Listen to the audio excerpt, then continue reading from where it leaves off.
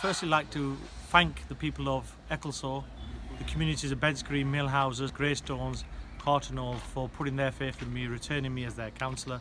It's been an honour and privilege to serve them for the last 2 years, and I look forward to serving them again for the next 4 years. I also want to welcome the new councillors that we've gained this year for the Lib Dem group. We're a stronger group on the council now. We're going to be holding the Labour Council to account, and I look forward to welcoming both Mohammed Maroof, our new councillor for Crookston Cross Pool, and also Mike Levery, the new councillor of West Ecclesfield. And once again I want to thank all the voters of Cllr ward from the different communities for putting their faith in me, and I will continue to serve them and the city in the role that I have as a city councillor for the city of Sheffield.